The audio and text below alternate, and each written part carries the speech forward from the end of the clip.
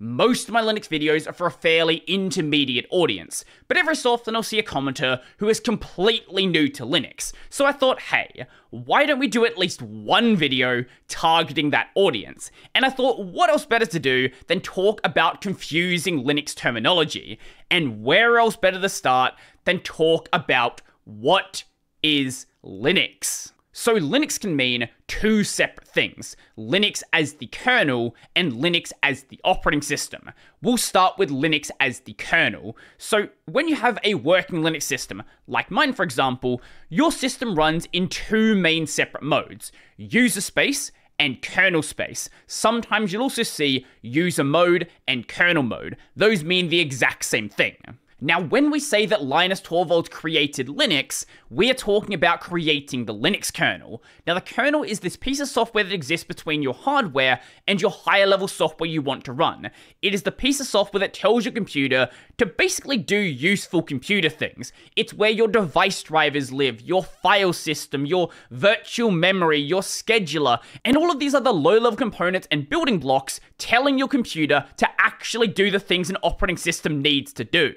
Now, the Linux kernel by itself is a really cool project. The problem is to a user, it's not really that useful. It doesn't include any of that user space software that makes computer actually useful to a user. So in the very early days of Linux, it started being bundled with software from another project called the GNU project. This included software to do things like listing files, making folders, viewing files, editing files, and other basic operations that you want to be able to do on a computer. And in those early days, people started calling it GNU/Linux or GNU plus Linux. But nowadays, most people just drop the GNU part and they call the Linux kernel with this user space software the Linux operating system. But most people out there, except the most insane Linux users, aren't building Linux from scratch. Instead, what they're doing is downloading a Linux distro. This takes the Linux kernel, the GNU user space tooling, or maybe they replace it with another version like the BusyBox tooling, and then add additional things like maybe a GUI, maybe they include a web browser, maybe they pre-install Steam, maybe they change up the theming, and all of these different things to give you a unique look at how Linux can be used. There are distros like Ubuntu Linux, Fedora Linux, Pop! OS, Manjaro, Arch Linux, Gentoo Linux, and the list goes on and on and on and on. There are thousands of distros out there. Many of them are fairly similar, but some of them provide a completely unique experience. Like, if you look at Ubuntu, this has pretty much everything you want. It has a GUI, it has all of the software you want pre-installed, but then Arch Linux, this is a very simple and stripped down system. It doesn't even ship with a GUI. You just get a flashing terminal. And the kind of distro you start with depends on what you're trying to get out of Linux. Do you just want a Linux environment to do some programming? We'll try out something like Ubuntu or Pop! OS or Fedora or one of these more complete solutions.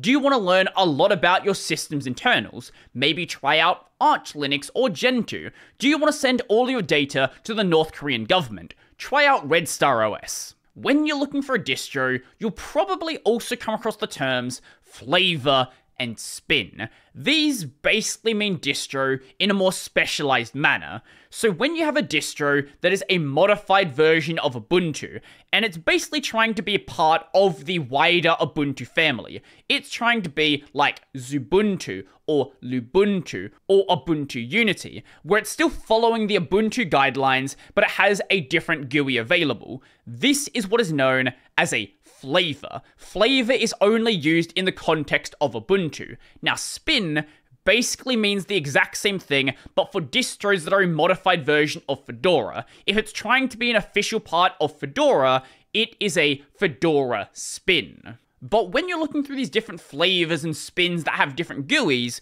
you're going to very quickly see the terms desktop environment and window manager, often just abbreviated to DE and WM respectively. Now, a window manager is what it sounds like. It is a program that manages the locations of your windows. Say, for example, in my case, if I make a new terminal, it's going to take up the entire screen. If I make another one, it's going to split that window. If I make another one again, it's going to split that. I can drag it around like I would with a window on Windows. I can close the window. I can move it between different virtual desktops. I can go over to that desktop. And all of this is being controlled with hotkeys on my keyboard. And great examples of window managers are things like i3, BSPWM, AwesomeWM, DWM, OpenBox, and various others. But the window manager is just that application that controls locations of your windows. A desktop environment takes a window manager and then adds all of the additional software you want, like your web browser, like your Office suite, like a video capture tool, and all of the other things you might want to have. Great examples of desktop environments being GNOME, KDE, XFCE, Cinnamon, Budgie, and a bunch of others. Now think of a desktop environment similar to a distro. So a distro bundles all of this software alongside the Linux kernel, making it actually useful. A desktop environment bundles all of this software alongside a window manager to make it actually useful.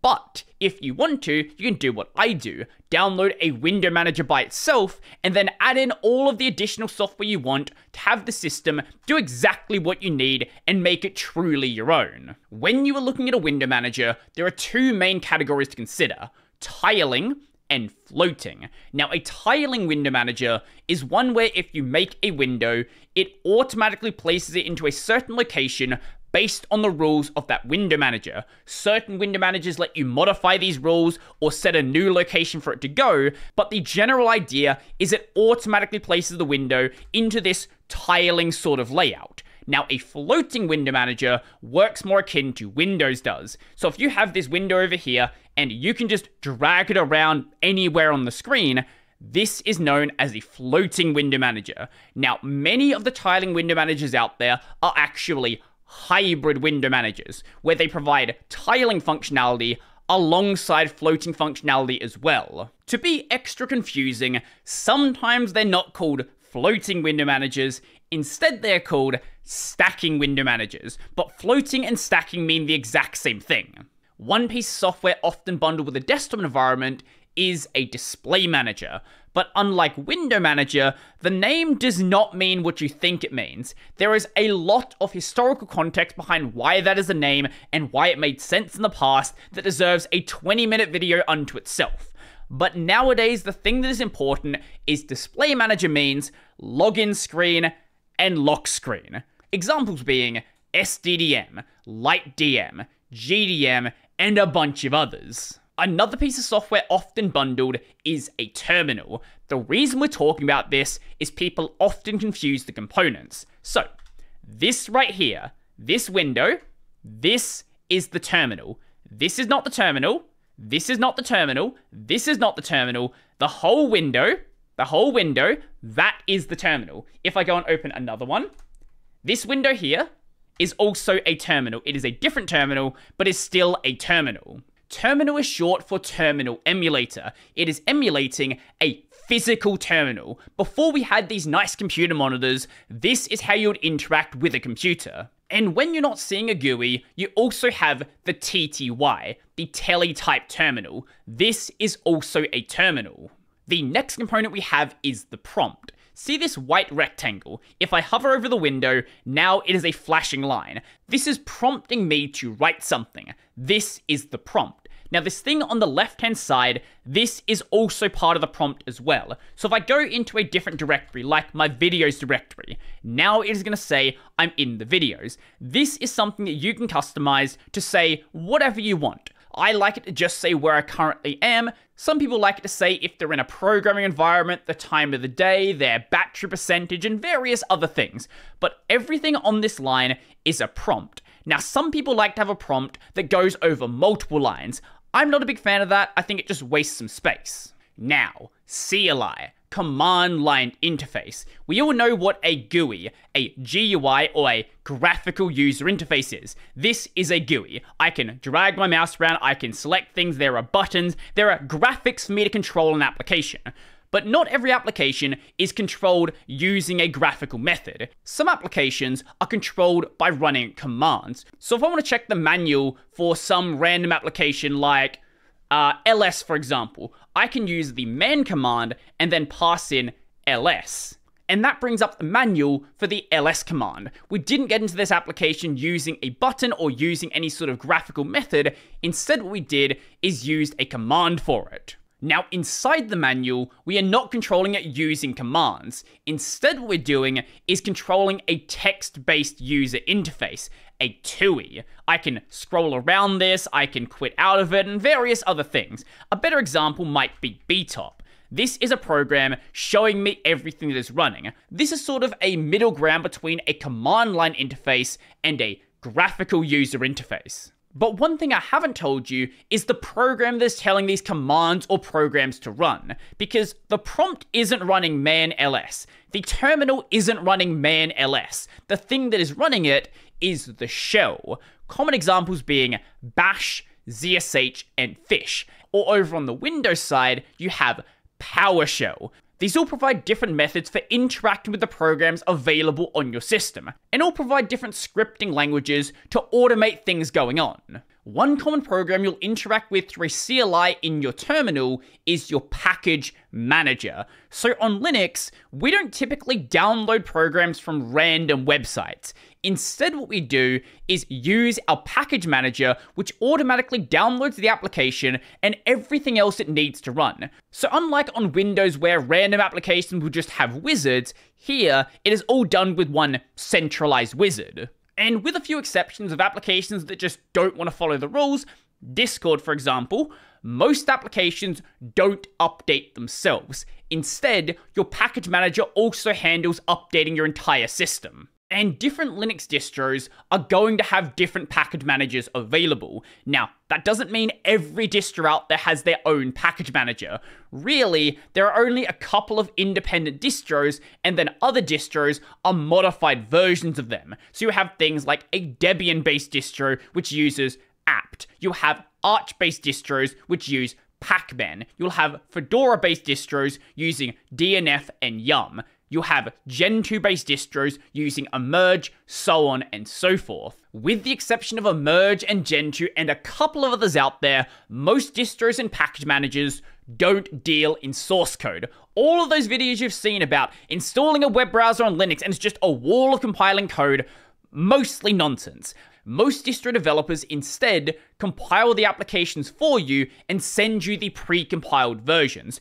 Now, often what you'll hear is this is called a binary, a blob, or a binary blob.